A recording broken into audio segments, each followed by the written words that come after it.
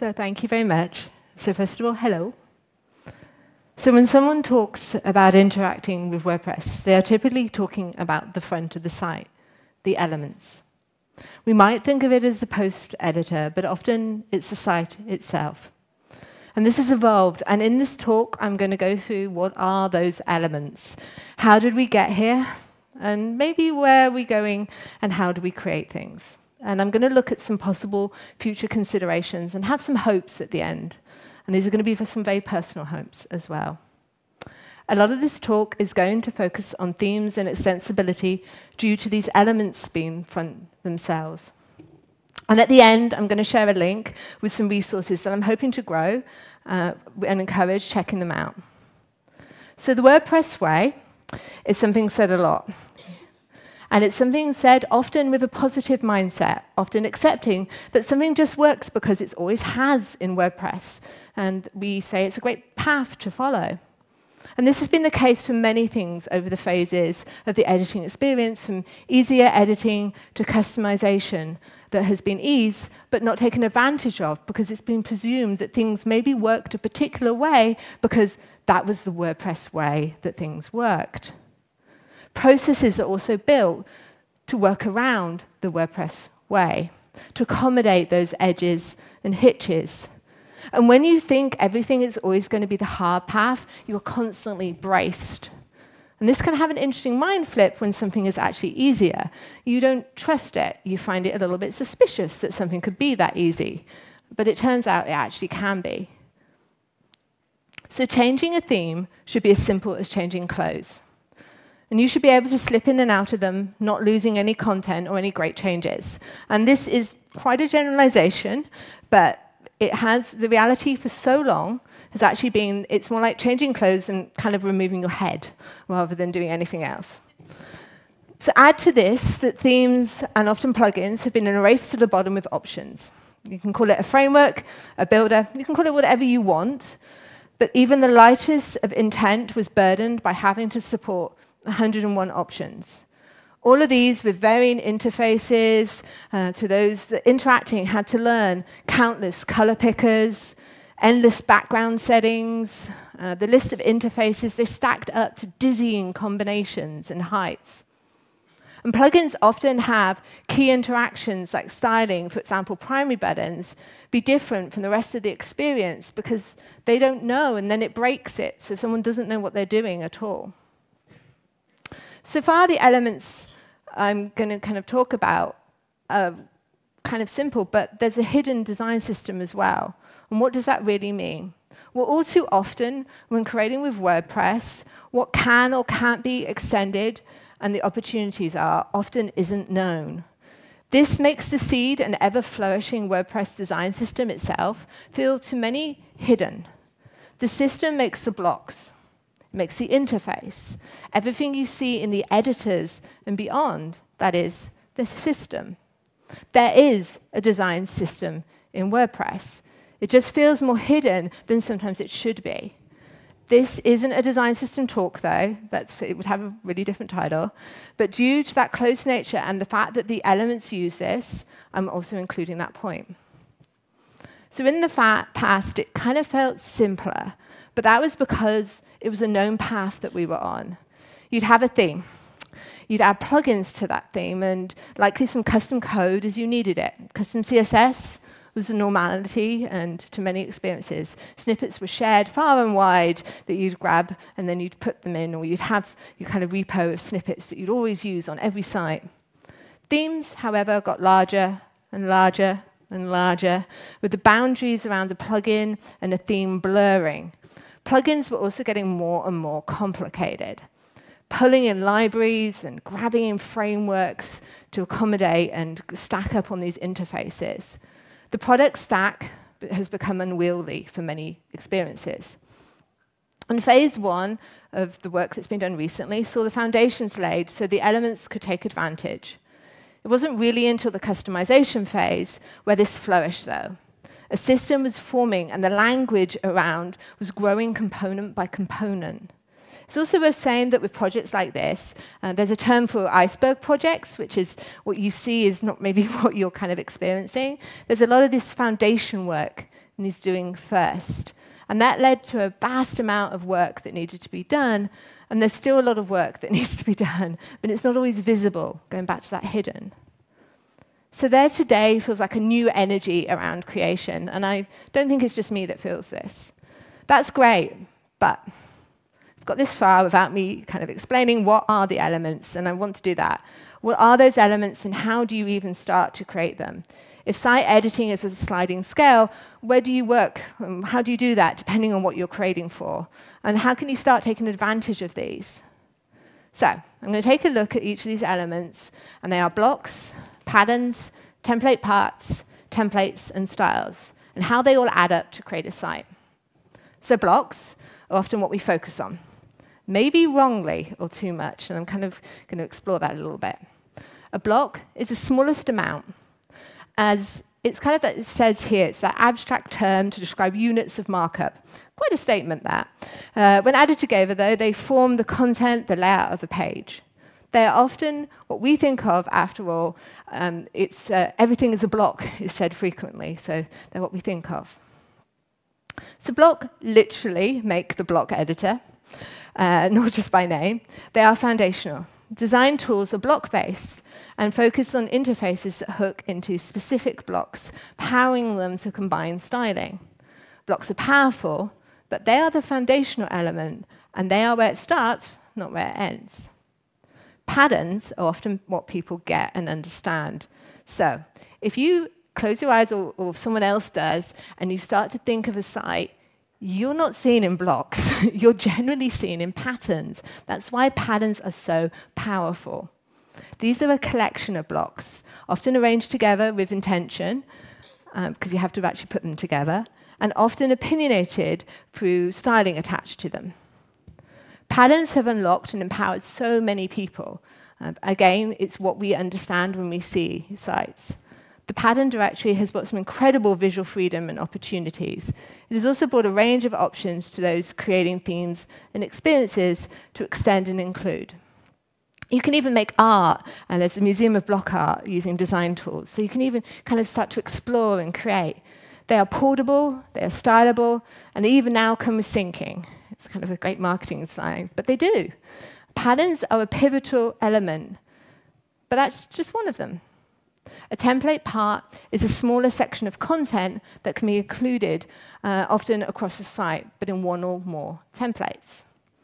And I will add that some more common use cases are more than one for this. So when you think of a template part, often you'll think of a header or footer, but you can think of more things like this, like post meta, or you can also think of a sidebar as well.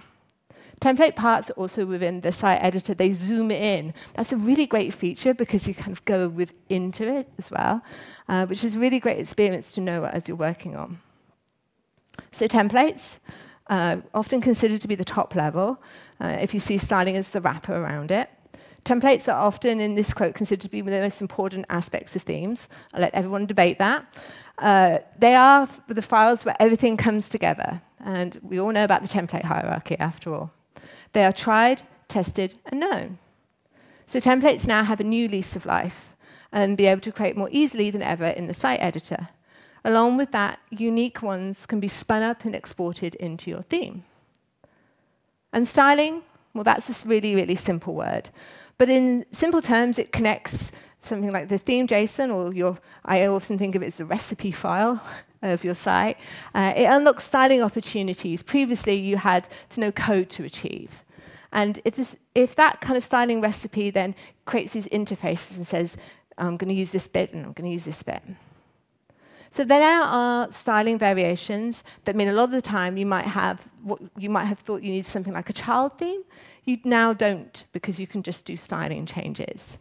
And design tools provide consistent, unified interfaces for a range of styling functionality, and it opens up a kind of a whole world of potential combinations for many more.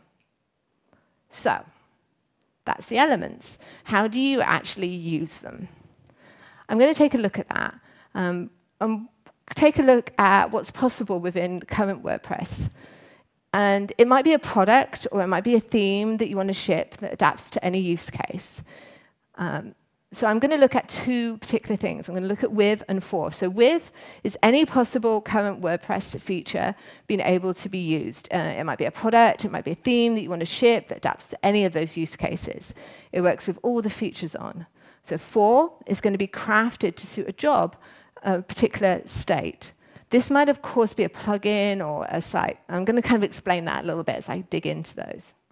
So if we're looking at this, when we're creating for everything on or for as many features as possible, you are not typically aware of the boundaries of the setup that the site's going to work on. Anything could happen. Any site this could be put on. Typically, you would be using as much native around the site editor. The same goes with the block editor. It's worth noting the distinction between the two editors that I'm using here, because I think there's two distinct experiences as you go between them currently. Templates, you'd have all the defaults and often a front. Template parts, you probably set up a range of those, including header, footer, and often meta as well. Style variations, often these are going to be used, and all core blocks are going to be styled. And typically, there would be quite a few as well for patterns. Custom blocks probably aren't going to be used if you're doing this, but you probably, potentially, you could support optional external blocks when you do this. Creating with is creating general and widely using as many features. Looking at default themes is a really good example if you're trying to learn how to do this, for example. This is very much as everything on as possible, with the unknown implementation of what you are creating, with the editor as the system. For any plugins or blocks that you are creating with, they're actually going to have minimal styling when you do this as well. So, for depends on the product or if implementing. For example, if a site or a client, or depending on the scale, it would be different to creating a custom product or for a single use. You typically start with the design system when you're doing this. If you're creating a simple site focusing on a simple job to be done, this is pretty easy. It's a pretty simple task that you have. But that starts to get more complicated as you scale, and you start to really have to focus on the task paths that are going to be used. Templates and template parts and patterns are very much going to be use case based. What are the jobs to be done? What are people trying to do, and what do you need in this case?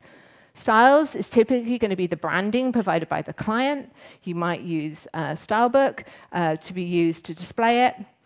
Custom blocks probably are going to be used in this case. If you're an agency, maybe you have a bank of those that you're going to use in a companion plugin, for example. The editor, or specifically often the site editor, is as much as part of this custom experience. You're going to be looking to scale depending on that extent and go beyond. So this is going to be quite a custom experience when you're doing this. And there is still a range of options for themes. Let's kind of not forget about themes. When considering what to pick, all are valid depending on what you want. Framework, page builder, classic, block, all have a place depending on your workflow. And that's, again, looking at all your options and deciding what you want to use for your needs and for the needs of what you're creating. Often for those interacting with themes, the most effective are those that get the job done. And that's a really important thing to think about. This idea that you can just go to one place and just be able to do everything with everything, that is actually flawed if you actually ever see someone try and do everything with everything. Themes, however, are today being allowed for the most part to get back to actually what they're curiously good at, which is being themes. They're actually really good at focusing on styling, not trying to be a plugin. There's a strength in themes when they do that, a weakness when they try to do everything. If you create using the site editor, a site, lay down a foundation perhaps, maybe using a theme JSON or the create block plugin, create block theme plugin, apologize. It can truly feel like using Dreamweaver. Realize I'm dating myself a little bit with that term, but that's okay. This is an incredible way to work, and I would encourage anyone to try to do it. You're working straight with the real things, and it's actually quite freeing. You get to use the elements to create with, and it's really work as your sketching and creating tool. In this flow, you would export at the end of it, so you kind of use it as a prototype and sketch. And I do this quite a lot, and this is how I create my themes when I'm working with them and I'm trying to prototype. I find I use this way more than any design tool now, and it's really effective. So there is a misconception that everything should be a block when creating, or everything should be a block in general. As mentioned before, when people think of a site, they're often thinking of a pattern, not of a block. The same goes for creating. Often, it actually just needs to be a pattern. It doesn't need to be a new block either. It's actually probably already a block that exists. There are missing blocks, though, and there is a project in core and the idea is to have repeated blocks that can be supported, and that's going to be amazing because if you think, the example I always go back to is the accordion block of how many different agencies probably have their own accordion block and how many different freelancers have their own accordion block. If they could have one accordion block they could use, that's quite a sentence, it would be amazing for them to be able to come back and even have variations. But even some of the suggested blocks for that, some of them are patterns, they're not blocks as well. So being able to consider whether something actually and critically should be a block or not is really important. Some themes are going to need functionality, and that's where considering letting the theme get back to just being a theme and putting the functionality in a plugin comes in mind. Companion plugins are a really awesome thing.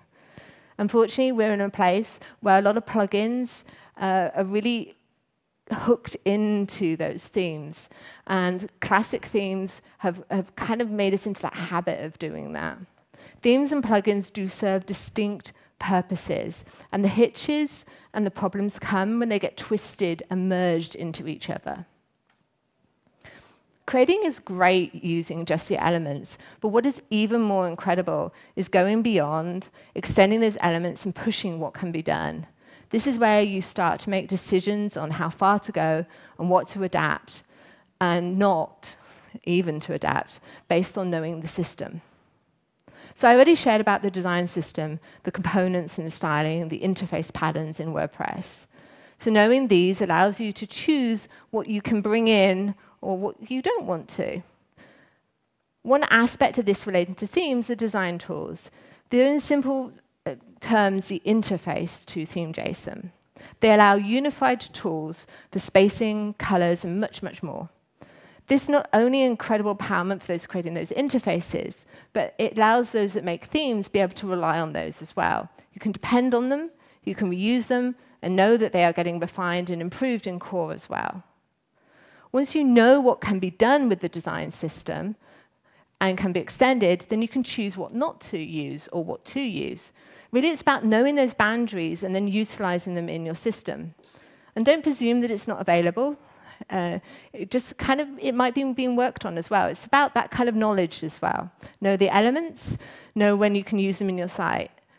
And this works both for kind of information. If you find that there's something that you might want, raise that information to the people that are creating it, because that might be able to put it on the roadmap as well, which is really useful. This scales as the complexity of what has been built happens, though. For example, enterprise sites. But it also applies to someone wanting to create a product. Knowing what can or can't be extended in the experience is vital.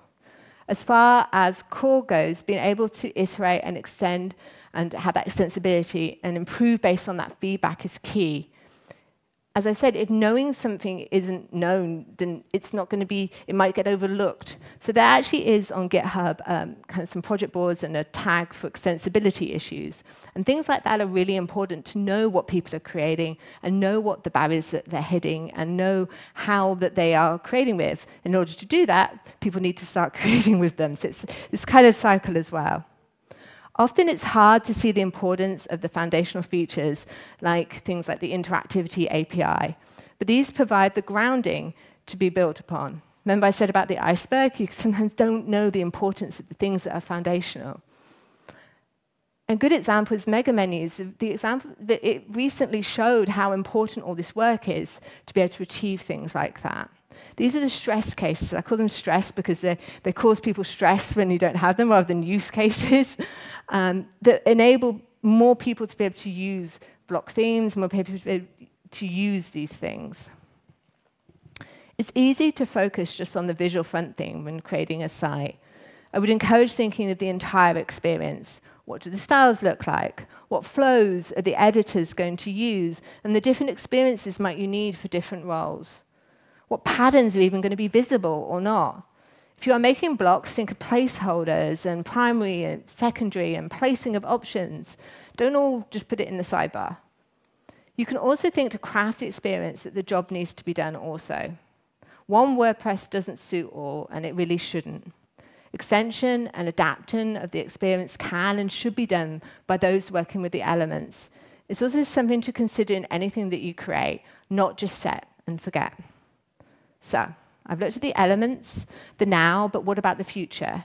How do you take everything about that and beyond, and what does even that mean? And what are my hopes? So, it's already started with the maturing of concepts. Probably one of the foundation things that's happened and benefited so far is this. This has helped and continues to make things clear. Helps those implementing, but it also builds trust. If you can understand something, you can trust it. Initiatives like the WordPress developer blog have helped along with hallway hangouts and triage focuses because they've helped with understanding and clarity and define things. Actually having a definition for something was really, really useful. And using the same word for something is also really useful, defining terms.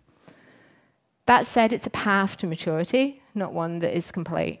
If anything, it's a path that underneath, again, it's not always visibly seen. Initiatives around accessibility and interactivity, all these improvements give more to literally extend and build with. They also provide a lot of the missing pieces previously that had to be worked around that WordPress way. There's a lot, of course, around those gaps in the classic or older bases, but that comes from conversations, from saying what you're building, what the hitches are, and then surfacing those hitches, because they might not be aware.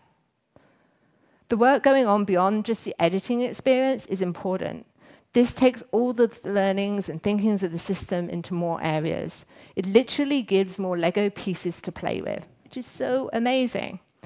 It also brings iterations and improvements to the pieces that maybe felt that they were needing kind of that extra iteration. You can go back to them as well.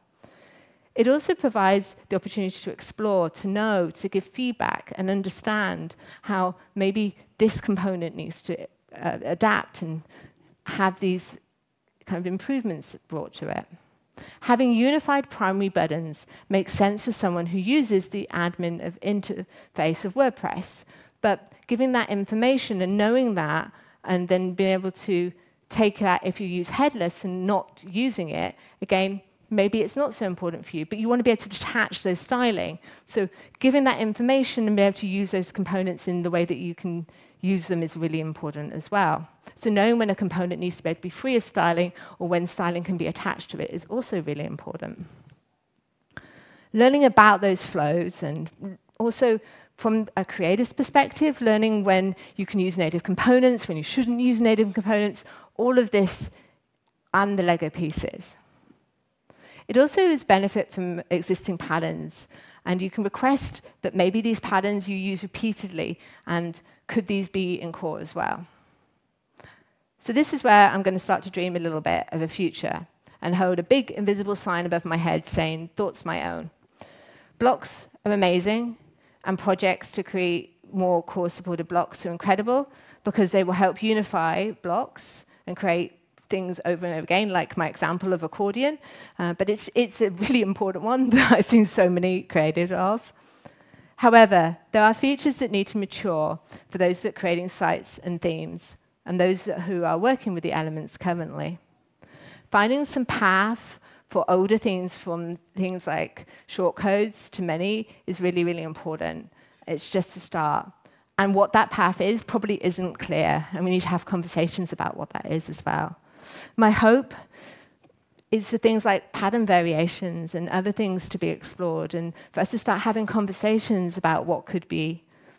Sharing the styles you create is also something that people are wanting to do. There's a need for that, and looking at how people could be able to be doing that within the interface as well.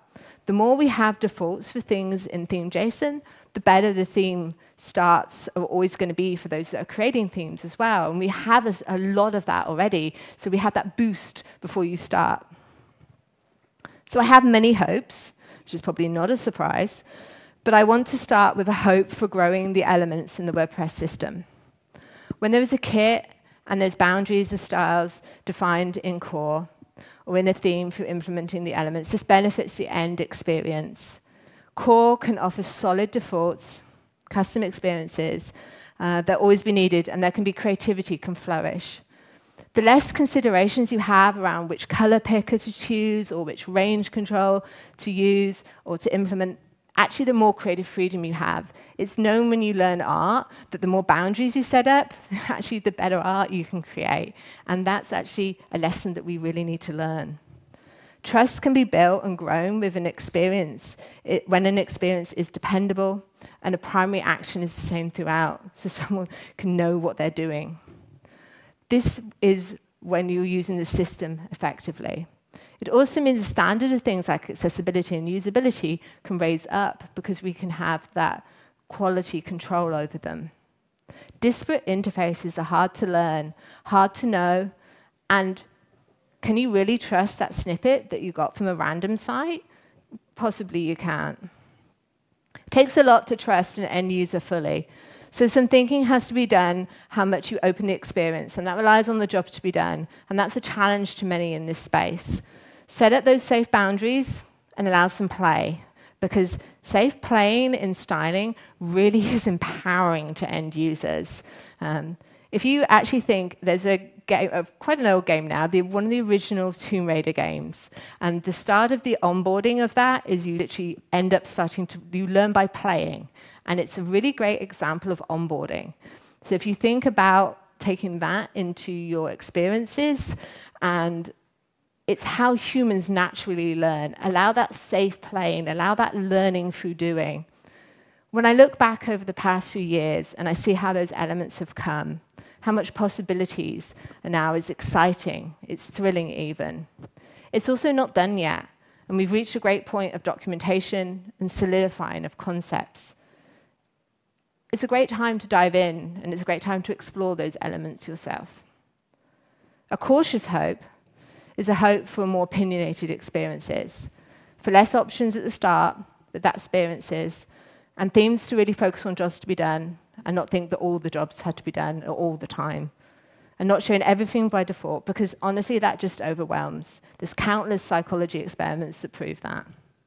My hope is, as you get to explore, that you're going to share those insights, because that's what we do in the community really well. We share those insights, and we explore, and we experiment. We blog it. We add a pattern to the directory or the Museum of Block Art. We push what can be done and report that bug. We engage in feedback, in discussion. Each exploration and question, each conversation in the hallway track leads us to more understanding and conversations, to better tools, to push those elements and grow those elements together, to more Lego pieces and more adaptable pieces and elements for us to play with. So to that point, thank you. And this is my link. I'm hoping to grow these collection of links as well. And I'd love to continue any discussions that I might have sparked with anyone. So please come and talk to me. Thank you.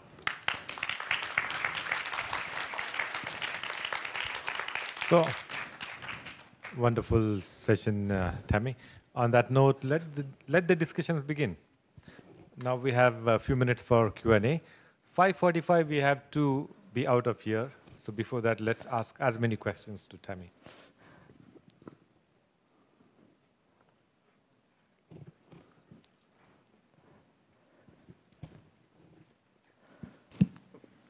Thank you so much for the presentation. I find it very interesting and very great to explore like the element of WordPress. I actually have one question regarding of my current work. Actually, I'm working on maintenance WordPress website, which has been built for like in 2013, I would say. So it has been going through transition that currently WordPress has moved into blog and things, but we were like stuck in the past. So I was wondering like how we can like manage and think about what should be a way to go like to a modern way, because we know that the website that we're gonna maintain gonna go further into more years, and if we still keep using the old technology, I would say that it won't be very long lasting. So I'm very interested in the point that you say that we need to consider which path we got to go for, like whether we should using the element, using the default one, or other options. So how would be the good start to see where we should go into like making a website that is built long times ago into a modern version? Yeah. So that's a big question. Thank you. First of all, planning, because just to take. Is it a site or a theme that you have set? But it's a whole site that you have.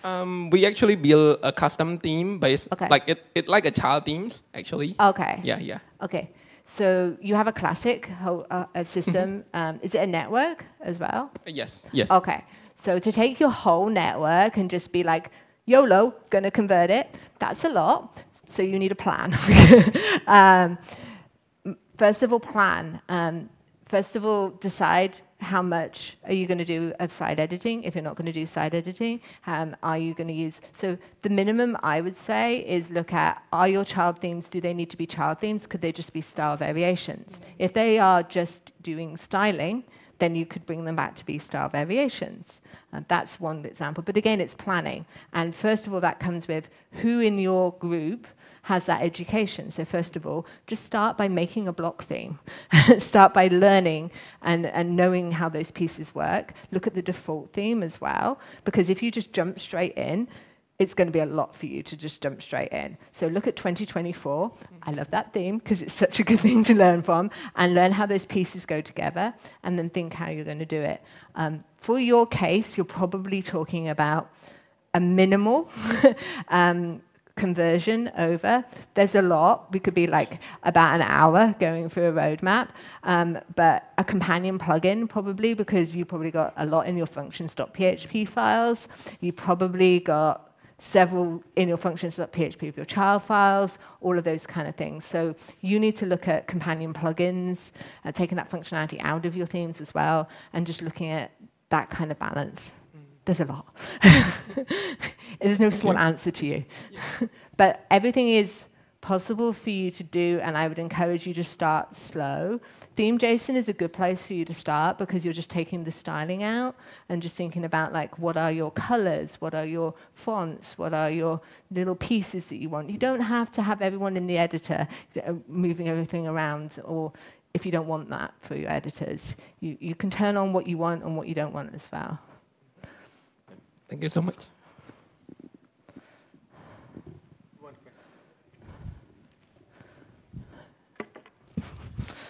Going back to your fantastic metaphor about how the constraints of what WordPress has become in the block editor can breed creativity, and sort of thinking about the way that, at least personally, in my opinion, Gutenberg does do a good job of gradually and carefully introducing new features so that we can test them before they become defaults in WordPress. Are there any pieces of this toolkit that WordPress has become that you do think have that continue to stifle creativity in some way, or that we still need to rethink? So the big one, I think, is we need more defaults currently in the theme.json. Defaults in theme.json, I would love more. The thing that I hear constantly is the worry of like opening things up in the editor. And how do we control that? How do we lock that down? So easier control of flows in the editor. Role-based controls as well. Like more and more and more I'm hearing that. Like we got locking, yay. But yeah, pattern by pattern locking is very like, it's a weird, I'm visual, so I just see a door with like masses of locks. That's all you can think of. And that doesn't really work when you're saying to someone, to do it. And there's so many like little back doors that you could easily like trip into. I don't know, I found that there was just one that you could just trip into even if you thought you had it logged off. And it may be a bug to do that, but user controls, more defaults. The tools like Create Block Theme plugin, I always forget the theme bit in that, are amazing. But if those have defaults, I think, that you spin up and you can say like types, that would help. There is still this feeling that a theme has to do everything still, and it can't be ephemeral. And I think if we get back to the fact that themes can just be very light and just change, and almost that themes are the style variations, which is quite radical kind of thinking, that's okay, because there's so much in patterns and template parts that, yes, the theme is the package. That's like the thing that we're just putting it in the box and sending it off if we're moving it around. But we add a lot of weight to it. So there's a lot of words, but the locking and the flows is a big one. Starbuck as well, so that needs some work, I think, as well, for people. Yeah.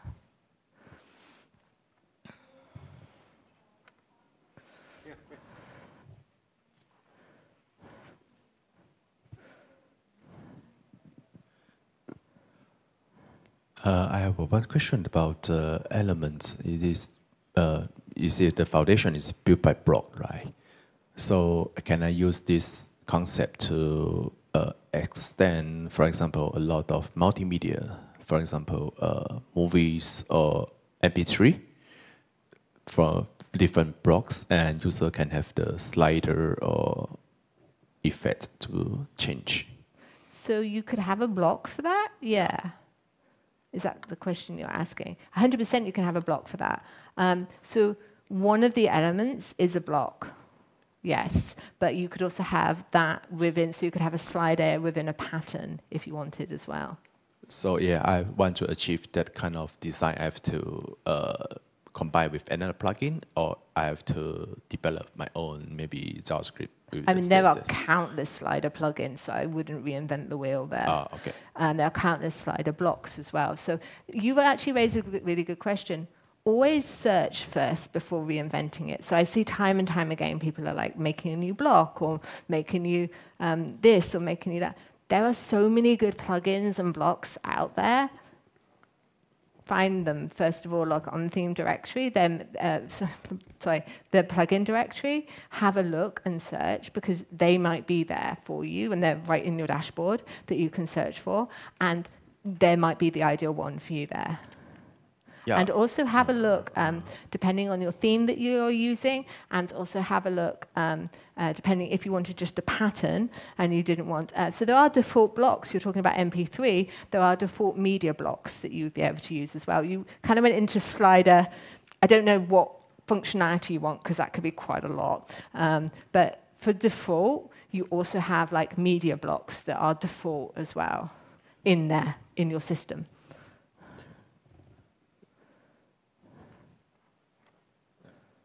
I don't know if I helped you. I hope I helped you. If I did not help you, find me after. Okay. So I'm sure many of you have a few more questions for Tammy. Find her in the hallways today, tomorrow onwards. Tomorrow. Mainly, I think for 5:45, everybody goes out. So Tammy, thank you very much. That was a fantastic session. It was a very technical talk, but there's a lot for non-technical folks to take away from that. And it was really, you explained the whole concept of elements, the blocks and the patterns and the templates, and how does the styling step in, and where to put the boundaries, and how does that influence the customer experience and gives the creative freedom to the developers, the designers, other things. Thank you very much. Wonderful talk, and we have a small gift for you. Thank you.